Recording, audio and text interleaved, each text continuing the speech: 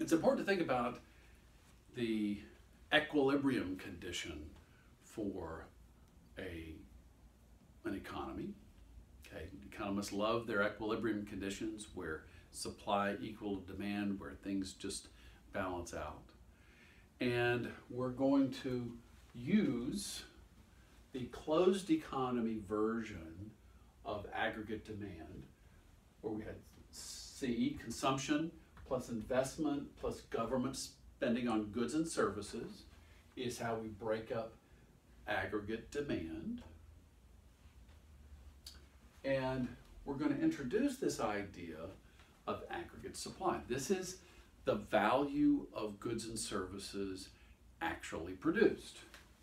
So this is the value of domestically produced goods and services.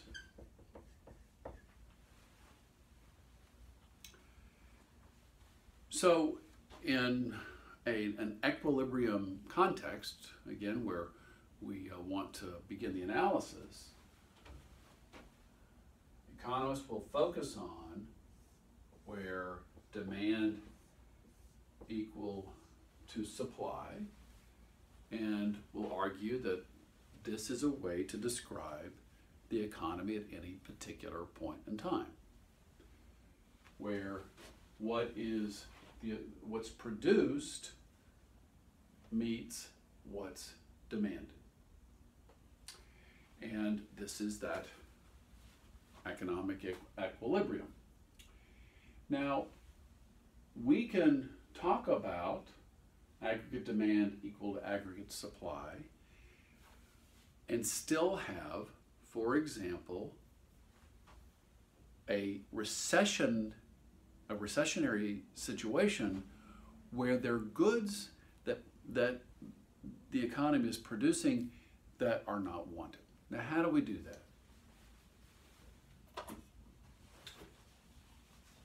If you recall,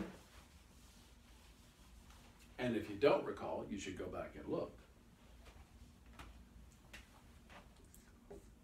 that investment had a couple of components.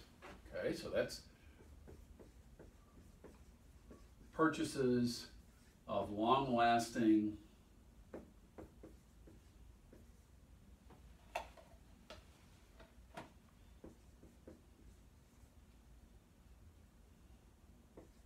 goods and services,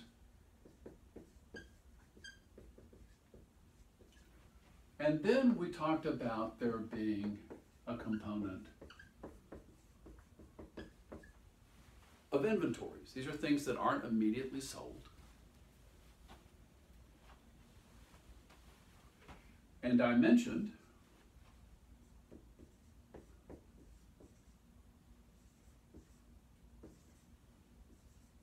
there can be two different types.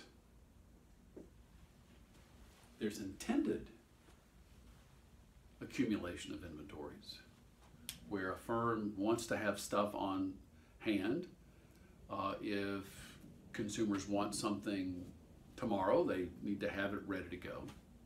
So companies will keep some stuff back in the warehouse, ready to bring out if necessary. Unintended consequences, or unintended inventories, is stuff that you were planning on selling, which has not left your shelves yet. Okay, when unintended inventories increase, it's a way of saying that there is a lack of demand for what you are making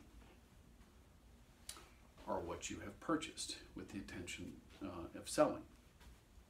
So these unintended inventories is going to be an important indicator of a situation where you might have a recession, where firms are building up unintended inventories that they have not yet sold.